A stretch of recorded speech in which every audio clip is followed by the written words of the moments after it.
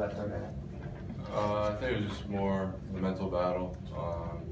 Yeah, I knew after the third, last week I wasn't really able to get through it, so to just get past that and I feel like I was myself out there today, so I felt good.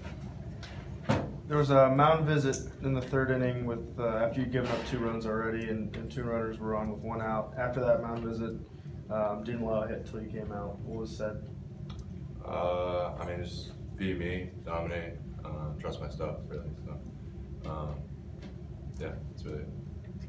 As I say, you probably felt, you know, that you were able to get past maybe that mental block that you had your 2 earlier starts that you struggled the last 2 times out to today. Do you feel like, you know, you might have found something here?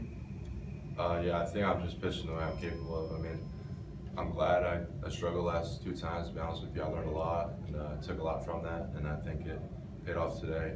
Getting through the third inning, getting 6, just like opening night, so it felt good to contribute.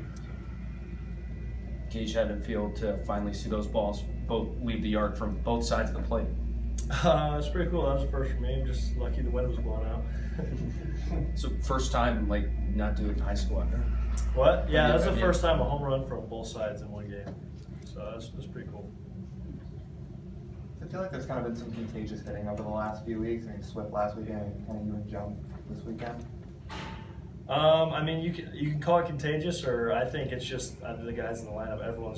It's just a good lineup, all the way up and down, and it's just who's going to get it done that day, really.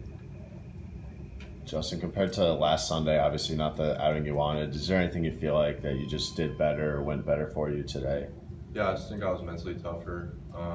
Was able to handle the moment, make pitches when I had to make pitches, and not get down on myself and kind of treat it pitch by pitch, batter by batter, and I think that helped. So.